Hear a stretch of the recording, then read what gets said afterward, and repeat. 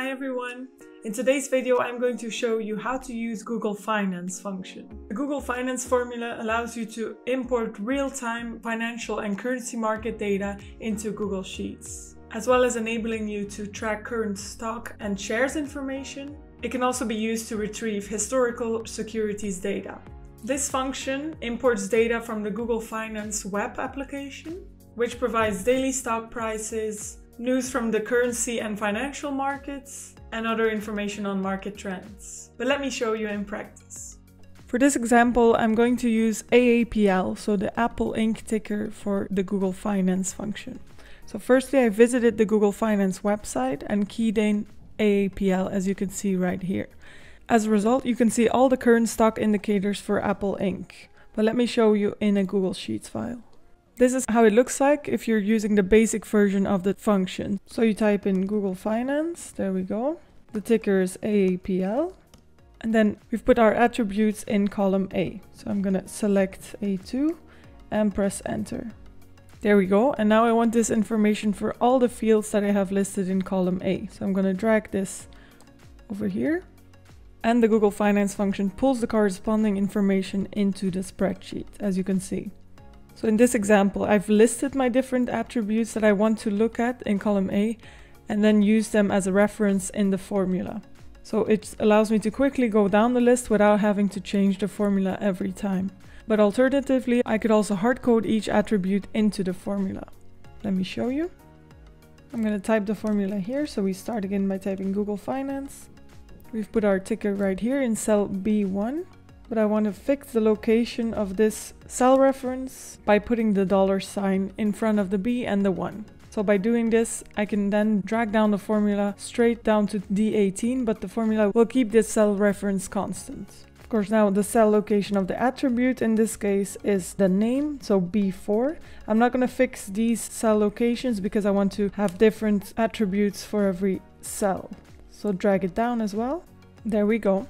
Now the third example. With the Google Finance function, you can also obtain historical stock information for a single day. So the syntax of this formula is, of course, Google Finance.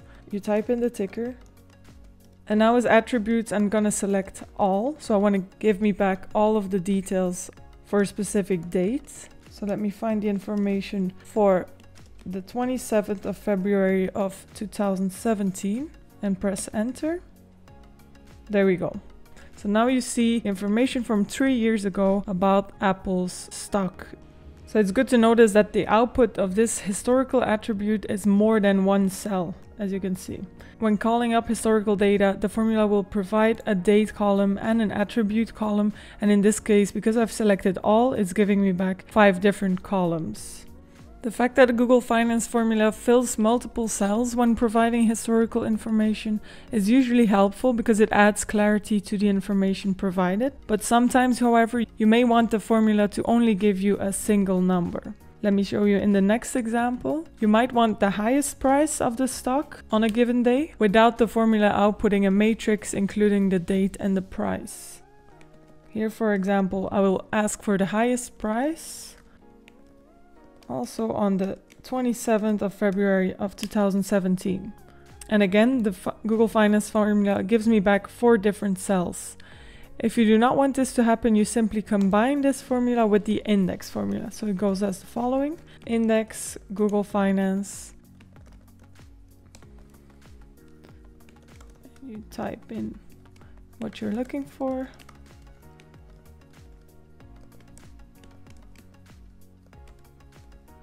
And then basically using the index formula, identifying that you only want the second cell of the second column returned. So let me show you.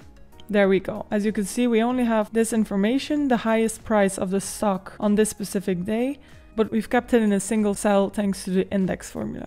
Now what you also can do with Google Finance is obtaining historical stock information over a period of time, so not only for a single day. The way to do that is, of course, Google Finance, your ticker, and we want the price of the stock starting on the first day of 2017 and ending on the last day of that year. Finally, you choose the interval let's say weekly. There we go. That's it. Using the formula this way, it's really easy to help you create data sets and charts that will help you analyze the stock data in many different ways. So we're going to select both columns and then insert a chart. There we go. So we can analyze the closing price of the stock on specific dates. And another really helpful feature of the Google Finance function is the ability to get live currency conversion rates directly in your spreadsheets. So this can easily be done by replacing the stock ticker with the currency. So let me show you Google Finance, and then you simply type in currency and the one you want to convert. For example, I want to convert the US dollar to Canadian dollar. So I will type in USD CAD and press enter. There we go. These are just a few examples of how to use the Google Finance function in Google Sheets. If you have any questions about this, please do not hesitate to comment below. And don't forget to subscribe to our channel for more tips and tricks on spreadsheets and how to automate them and improve your daily work. Thank you.